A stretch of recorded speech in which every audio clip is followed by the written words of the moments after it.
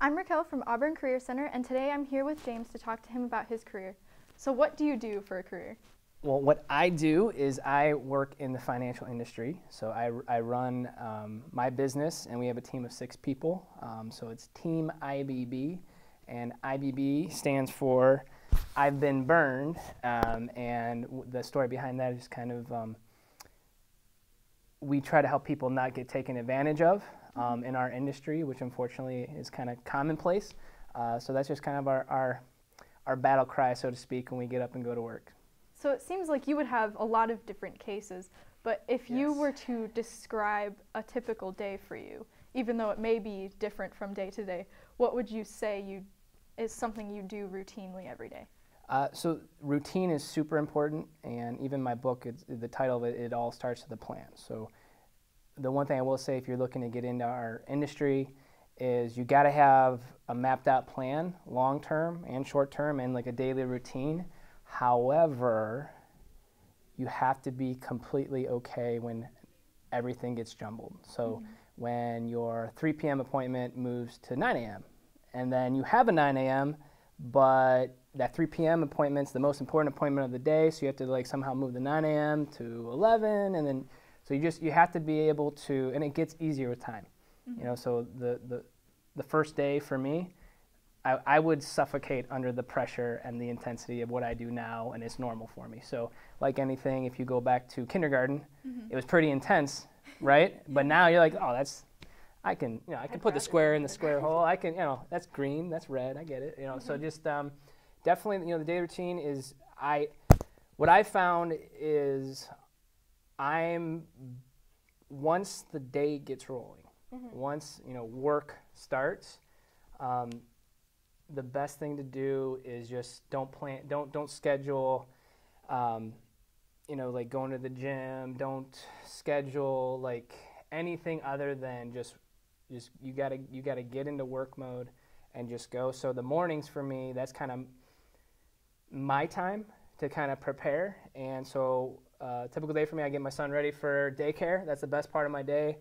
See him and my wife off, and then I will immediately get into I'm a big advocate for continuing education, always getting better. So I will listen to my audiobook while maybe I'll do like some stretching, working, like having some type of exercise, but so trying to get a mental sweat and a physical sweat, so to speak.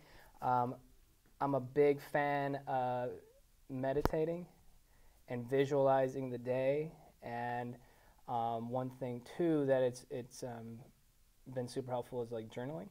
So literally just pen and paper, or going old school, and writing out kind of what I want to happen, what I'm feeling, because what happens is when, like right now, you got a million things going on behind the scenes. You're trying to focus on me, and you're trying to be like, all right, what is he saying? Where's he going with this, right? Yeah. So same thing with when you're running one-on-one meetings with clients, and a lot of times too, I'm working with the entire family, or I'm dealing with business partners or married couples. So you got to kind of get all whatever's weighing on you. You got to get it out. Kind of hit the refresh button on life, and that way, while you're working, you can be completely at work versus saying like, I didn't exercise, I need to exercise later, or when am I going to do my breathing exercises? And breathing exercises, it seems simple, but it helps you kind of, when matter talking about the 3 p.m. moves to 9, it's a lot easier when you have kind of just gotten into a relaxed state for the intensity that life's going to bring you. So I'm a big fan of getting mentally prepared for what the day's going to bring. And but once meetings start, I try to, it could be, it could be a 30-minute meeting. It could be a 3-hour meeting. It could be, just kind of depends on, first off, what's the, when does the client need the solution? Is it something that, hey, they're going to retire in 5 years. So we're going to we're just kind of like taking little baby steps to then, or hey, they're retiring in 5 days. That changes the game of, okay, well, we can't just take our time on this. This is like happening very quickly. So, you know, the number one thing is helping people. How I was talking about getting my thoughts, my feelings, my worries, my concerns, my stress, my guilt out of my system. That's what I do when I'm working with other people. Is I need to know, like, hey, this is a safe place. Your information's not going anywhere. This conversation stays between us. What do you really want out of life?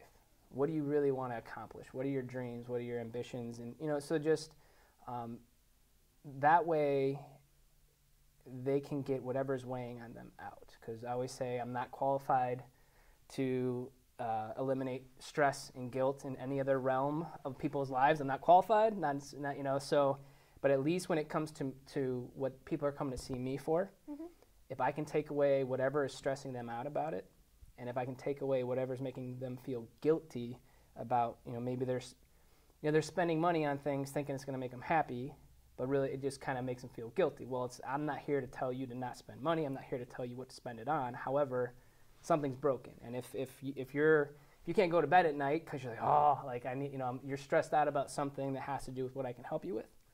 Now, if we can figure that out, get it on paper, and we can say, okay, in the next 5 years, here's what we're going to do to make sure that we eliminate the stress, eliminate the guilt, so you can be happy, you know. And so I try to, you know, a typical day is, what do you want to accomplish in the next 5 years? What do you want to accomplish in a 5 to 10 year window? And then what do you want to accomplish in the next 10 plus years? I'm one of the only people that will be like, let's talk about when you're 65. You know, let's talk about retirement. You know, so just again, I try to make it fun, but ultimately, if I can take the majority of my day is working one-on-one with people and trying to identify what is truly stressing them out, what is truly keeping them from accomplishing their goals, and then. You know, I like to say I'm a goalaholic. I'm like, let's set a goal. Let's get a goal. Let's achieve it. And then, you know, as soon as we achieve it, it's okay, what's next? And that's what I love about what I do. And my daily routine is, first off, it's never the same, ever. And then secondly, it's just a journey of set a goal, hit a goal, and then press repeat. Set a goal, hit a goal, set a goal, hit a goal. So, yeah, and that's where, depending on the day, I could be working, you know, from home. You know, maybe you can do everything from on your phone now, but you could be, you know, a typical day is going to at least be 10 hours at least. When I first started, I worked 7 days a week, and probably about 12 to 15-hour days. And I wish I was exaggerating. However, you know, if the intensity of what I do on a daily, that's why I'm saying like it's, you got to get that kumbaya in the morning just to like get yourself in a good place, because it's a very intense industry. It's a very cutthroat industry, and we need more good people in our industry for sure. We need kindness. We need people who genuinely care about the other side of the conversation. But you know, if you want to make it, you have to be willing to work every hour possible for the first 5 years, and then you can, you know, kind of start to, you know, kind of have a more regular schedule, if that makes sense. So, yeah. So that was a very long-winded answer. So hopefully that I was trying to cover every single thing possible. So that's all right. So stress management, not only your own, but other people's stress, is a really important skill in your job. Yes, that's very important. Quite obvious from what you've said. Okay, cool. All right. What other skills do you think you need in this career? The ability to problem solve, because ultimately, like I said, that stress. Okay, we have identified the problem. Hooray! You know, that's a lot of times that's very difficult to get people to really kind of get it out of what's really bothering them. So what it is you have to be able to work with every type of personality. I have clients that are, you know, teenagers. I have clients that are in their 90s.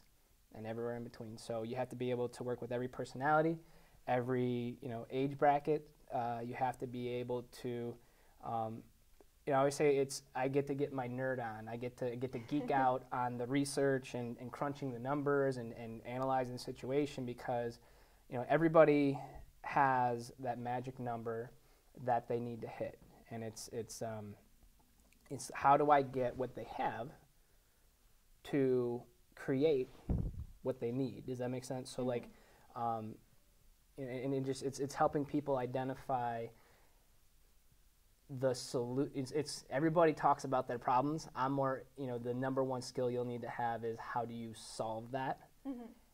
And so there's the first thing, be able to problem solve.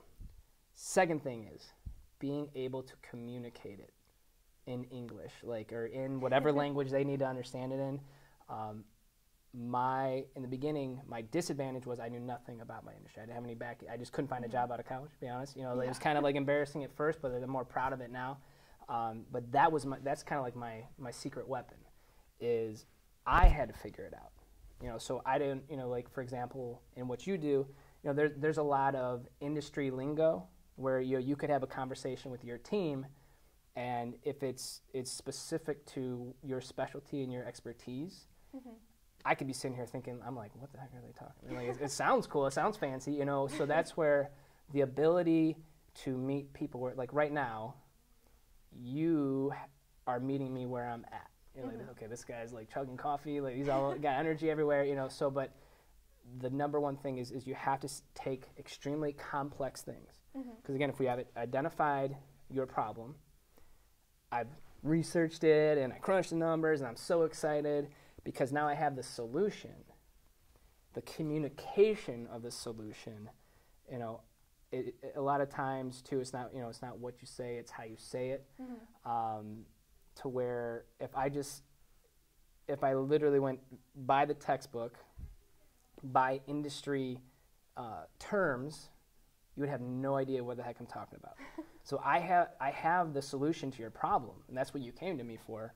However, again, if I could go back in time, I wouldn't have lost so many opportunities because I would have been like, all right, James, stop talking like you're talking to someone else in your industry. Talk to someone like they're a kindergartner. Not because you're disrespecting them, not because they're not smart. It's just if you can't communicate your solution and have a kindergartner, I think the actual quote is, if the third grader can't understand it, then you don't know it yourself. So just making sure that you can communicate it in very easy to understand language. And that's the number one thing, is if I offer you a solution and it sounds cool, it sounds fancy, you may not understand it, but in the moment you're like, it seems right, sounds good. However, in my world, I'm not in it to get you in a position. I don't want you to do business with me for now. I want you to do business with me forever. Does that make sense? So there's I'd rather take extra time. Again, going back to hopefully we have the time. It's not like all people say, hey, I retired last month. What should I do? Well, maybe we should have talked 5 years ago. But the main thing is going to be that if you don't understand it, you will never completely trust me, and you'll never completely be able to, that stress is going to come back, which is going to ruin everything we've been working towards. So does that help? Yeah. So there's probably about a million other things that you need to have, but definitely the ability to communicate and meet people where they're at is super important. So you seem to really enjoy this job a lot. Yeah. Yes.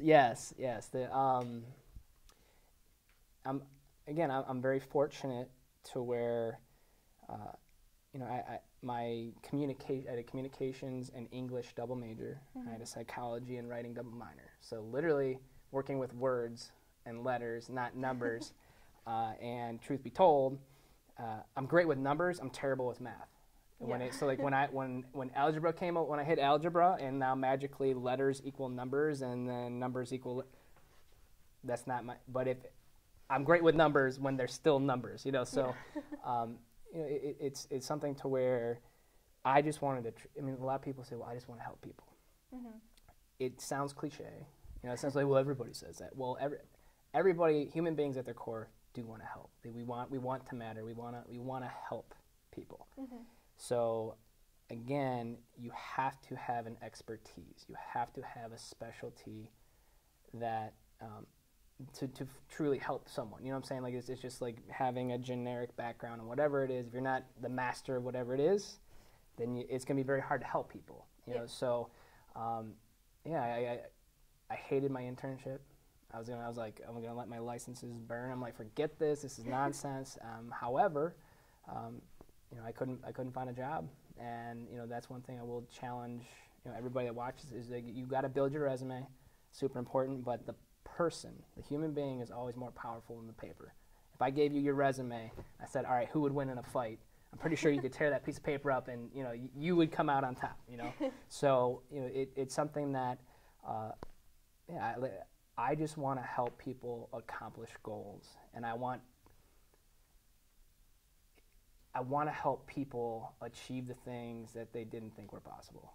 And I want to go the extra mile that, again, when I'm talking about like a lot of people in my industry, what happens is it's kind of acceptable to where if you say, all right, James, I'm going to do business with you, and, you know, you're going to retire in 25 years, 30 years. Again, you're like, whatever. And I'm like, yeah, you know, so, but it's common to where I'll talk to people and like, well, when's the last time you heard from your person, from the person that you've been working with? Well, never. You know, but we signed the paperwork and that was that. So, you know, if you really care about people and you're really following up with them, I mean, it's very stressful. Mm-hmm. It's very intense. It's very cutthroat. However, again, I get very excited to say, okay, you want to achieve something that everybody else said wasn't possible. I think we can find a way. So I think that's what excites me the most, is just no matter what it takes, we're going to get you to where you need to be. Would you say doing that and helping people is the best part of what you do? Oh, totally. You know, like last night I was working with a buddy of mine, like he referred me to his parents, and, you know, same conversation is, you know, well, what do you want to do? You know, and, you know, there's so much going on, and it was just really cool. He's like, hey, I called, you know, the other person that's helping me with my plan at work. I never heard anything back. Mm-hmm. I was trying to make changes, and we went online. There was no changes that were made, you know, so just kind of like, I love coming in. I'm a big Batman nerd too, so I'd be like, I could be the vigilante, you know, they just kind of like come in and, just actually, when people are saying, thank you, I couldn't have done this without you, granted they could, it's possible, but if, you know, that feels good. And then too, when people call me and say, hey, we haven't told our family, no one knows, but we're having a kid, we need to talk to you, or like, hey, no one else knows, but, you know, we're going to start this business, or, you know, or you know, just, I don't know, it's something, it's that personal relationship, and that, I don't know, it's just the feeling of a job well done, simply because that's what you should do, if that makes sense. So yeah. So on the other side of that, what is the worst part of your job? The worst part of my job, everything. No, just the worst part of my job is, in my industry, it's not commonplace to talk about money. Mm-hmm. You know, so that's kind of the hardest thing is, especially early on. I'm talking about that first 5 years. When I'm like, hey, I'm James, I can help you, and like people just, they find out what you do. And like friends, family, they find out what you do, and you're like, oh yeah, we should talk about it. And then they stop answering your calls. You know, like it's just magically they're unavailable anytime you're around. And it's like, you're like, hey man, I don't even talk about it. Like I just want to like hang out, you know. So, you know, it's in the beginning, it's very, the worst part is, nobody knows if you're gonna make it. Nobody knows if like, well, does he know enough?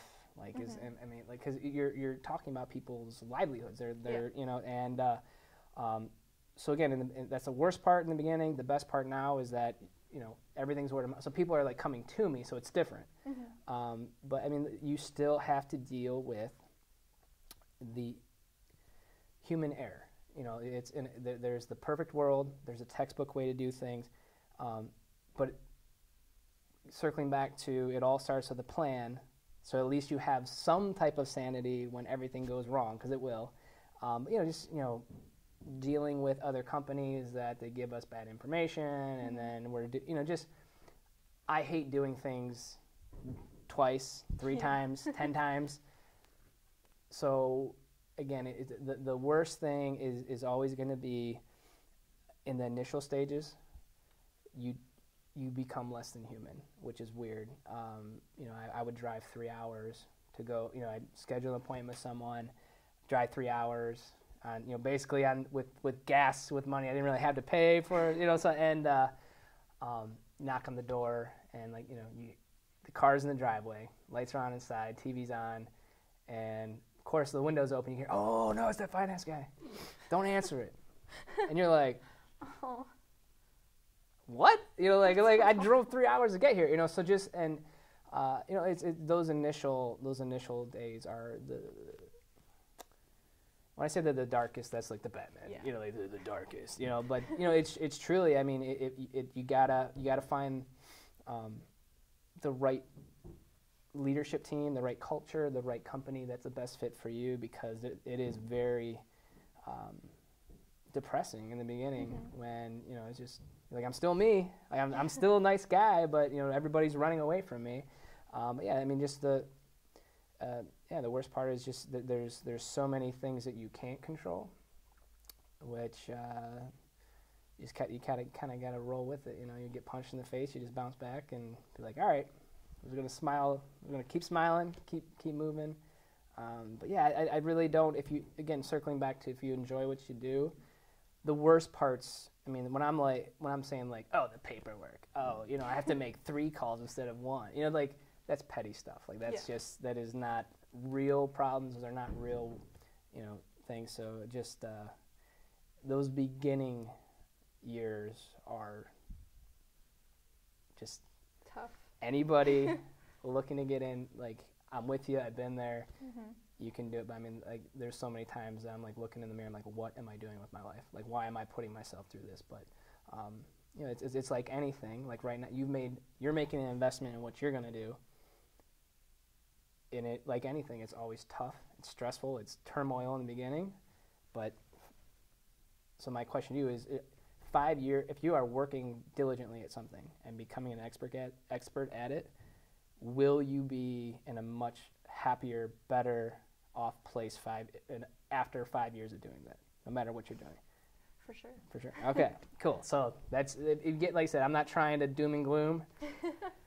But yeah, the worst part, if I haven't said it enough, is people do not anticipate how insanely difficult and how they will be treated by other people. Does that make sense? Yeah. So. Well, the beginning is always tough. Yes. When you're starting new things. But it is good to know that you will get to a place where you're well respected and you are very good at what Correct. you do. And you'll always be seeking to get better. Yes. So thank you for talking to us today. Oh, hey, no problem. It was Thanks for very having me. informational. All right, And thank you all for joining us today.